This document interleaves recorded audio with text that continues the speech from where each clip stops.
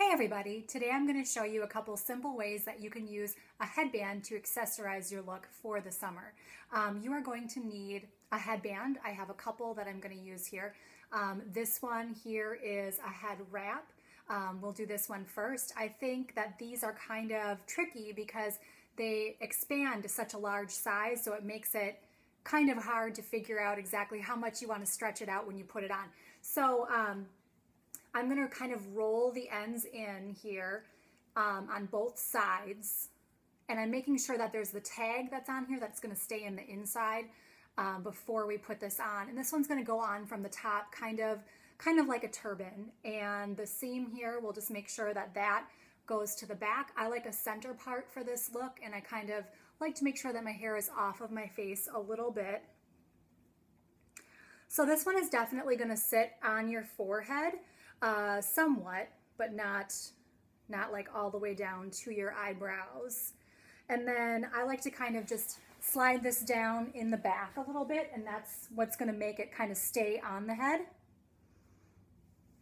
Not everyone's comfortable wearing this look. Sometimes people say that it looks like you're in a workout class. I don't know. I think it's kind of fun. However, it is not going to be your look for being out and about on a really hot day, because while I think, you know, I like it if it matches an outfit, but it's not something that keeps you warmer, or it's not something that keeps you cooler at all. It keeps you warmer, actually. So there's that one.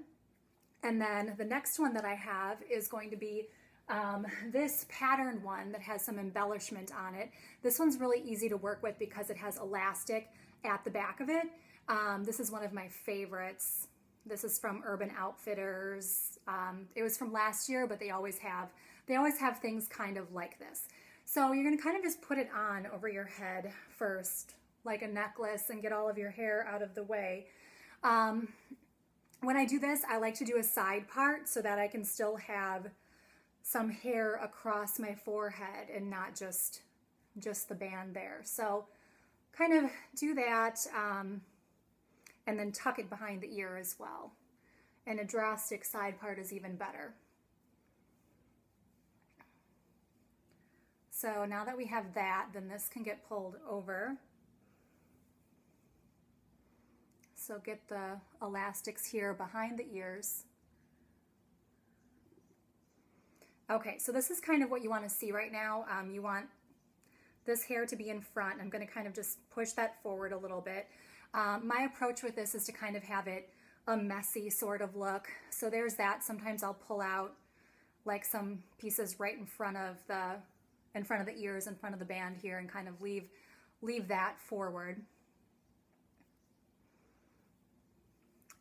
So that's a great way to wear it down. And then last but not least, you can also pull your hair into a twist with this kind of a headband. That's great because you get to wear the accessory, and it can be perfect for days when it's like 90 degrees and above. All you're gonna need is, in addition to the headband, some bobby pins. So I like to just kind of make sure that all of this hair is kind of going straight back, because that'll make it easier for us to kind of adjust the look at the end. Also, I mean, you could do this. You could just kind of band it into a ponytail. That's great too.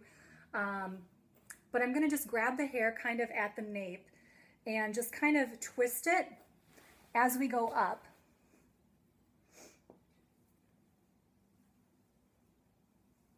So as you can see, this is going to be a really, just kind of like a really messy, imperfect twist. So as I do that, I'm going to start putting some bobby pins in.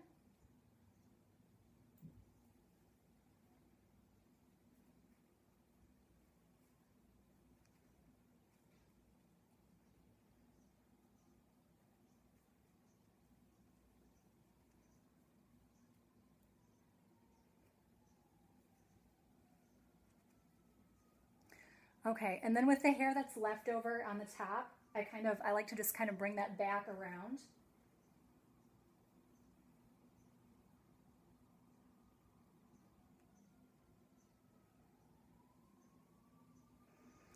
Okay, and this point too, I like to just kind of mess up a little bit at the crown here, kind of stretch out little pieces in the back.